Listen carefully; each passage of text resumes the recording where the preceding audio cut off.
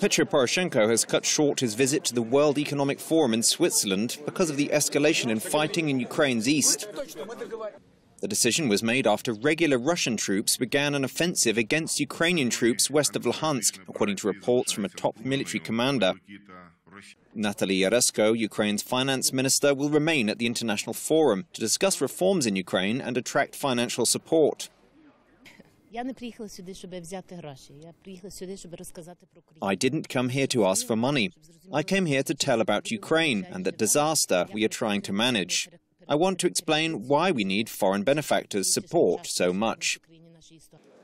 Ukrainian security, reforms and economics are the three key areas being presented to world leaders at the four-day summit, which ends this week.